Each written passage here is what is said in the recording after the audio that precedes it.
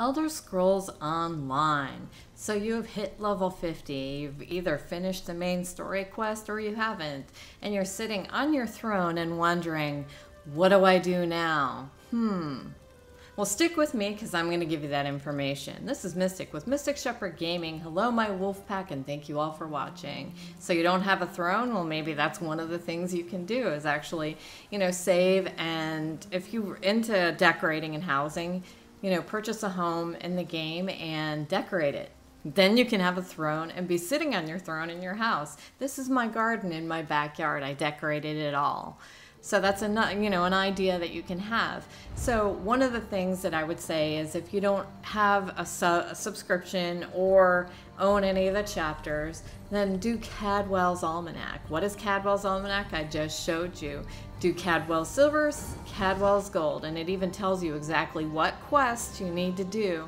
And these give you actually a really pretty red, once you finish this, a pretty red dye for your gear. And that's another incentive, as well as something to do in the game. What am I going to do? What am I going to do when I hit 50? Now you need champion points. You're not done. You need champion points now, right? So you may as well do Cadwell's Almanac, do the silver and the gold, because you'll get a ton of champion points. And you're looking at mine, I have 784. Maybe I don't have a ton, maybe I'm not maxed out, but I am not going to run circles in an area over and over to try and spam and get those champion points. I'd rather go out and do, maybe you can actually question the thief that's in a cage in your home. You don't have that? Oh, well, don't even mention it. You didn't see her. She doesn't need help. All right. The next thing is you go and you look at the map for each area that you've been in, and it'll show you see the map completion.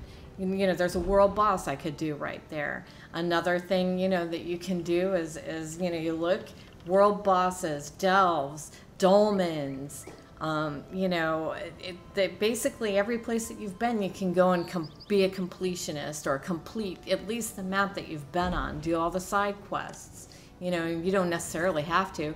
Here's another example, sky shards. We all need sky shards. They're so important, the skill points, So you look online for the specific sky shard that you need.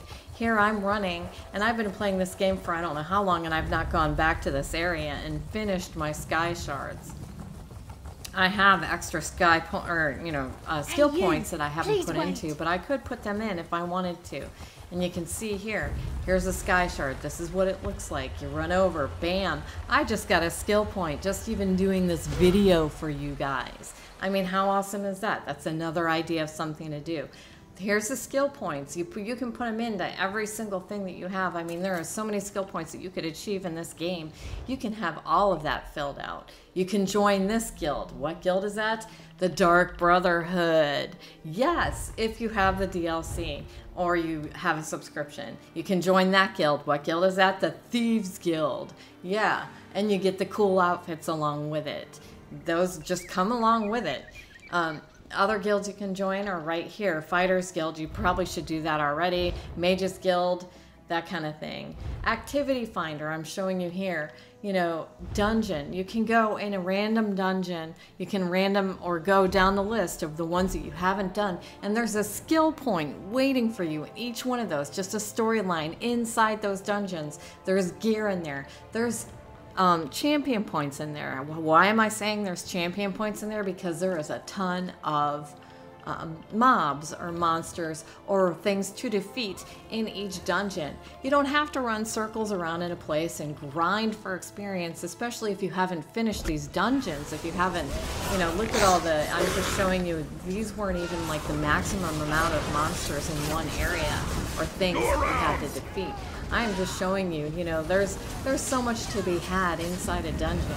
There's specific name gear sets, jewelry, the weapons, whatever.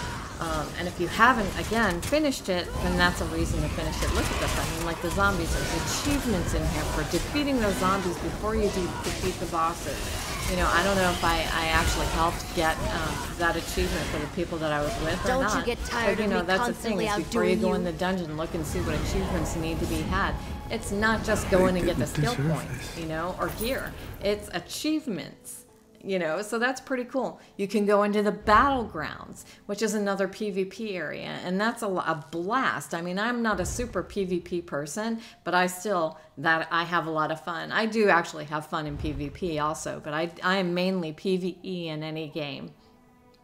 Showing you here, there's different PvP campaigns that you can go in, you know, whether you have champion points or not. You know, you can go into, if you look here on the left hand side of the screen, no CP, you know, so then basically you won't get creamed by people that have like 1700 CP in the game.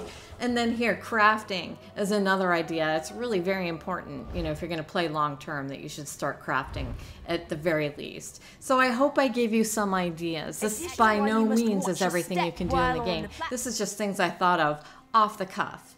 Take care, my wolf pack. Hit subscribe, hit like, and be alerted for future videos. Have a great day.